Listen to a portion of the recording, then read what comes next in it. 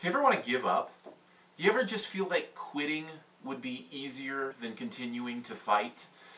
I think we've all been there, and I think it's the reason the movie The Grey resonated so deeply with me as I got a chance to see it. It's Liam Neeson's new movie, and recently, what is up with Liam Neeson? He's become like Mr. Action Star.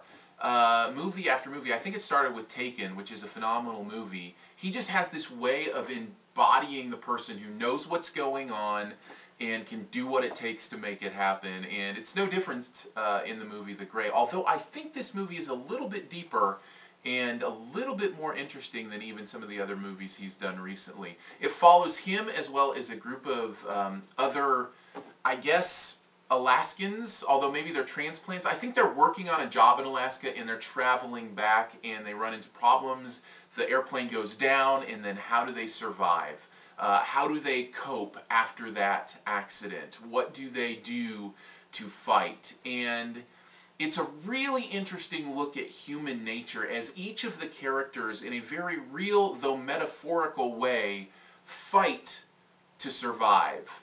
You know, make those decisions. There are wolves around them in these moments, and those wolves are, in the movie, literal, but again, very much metaphorical about the wolves we face every day. And though they seem like they're hunting us down and they're after us and they're gonna get us, what do we do to find that resolve to continue to press on, to continue to survive, to continue to fight?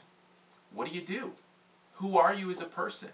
Where do you find your identity up on that screen in those moments? What would you do when faced with that situation? These are all the reasons I come away from this movie going, yeah, I love it. I love it. I like it a lot. I really came away thinking this meant something. And that's a big deal to me in seeing a movie. As I left the theater, and by the way, the end of this movie is spectacular. It may be a little divisive. I'll warn you ahead of time. You may not like it.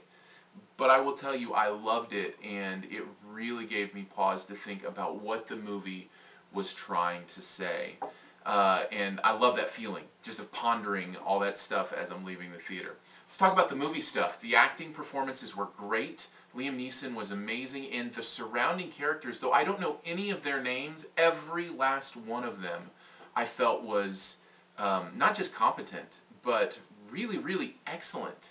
I bought the characters 100%. I felt for them. I felt with them. The movie is edited very, very well, very tightly done, and always felt like the momentum was heading in the right direction. You always knew where you were in the movie and what the stakes were and what was going on.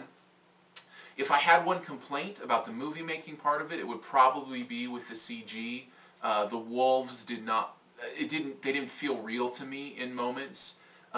But I kind of forgive that because, again, I think they're built up to be more than wolves. They're built up to be tragedy, danger. They're built up to be obstacles, and a very metaphorical look at how we face those in our own lives. I loved this movie. I think if you give it a chance, it's a movie you will enjoy too. If you're a little bit squeamish, I would warn you that it is violent in some parts and extremely so. Just to kind of give you a heads up on that. But if that's something that you can get through, I think there's a reward at the end. And I think that reward is looking at why do we fight? Why do we survive? Why do we live every day? How do we make that choice? And answering those questions for ourselves, I think, is the most important part of seeing The Grey.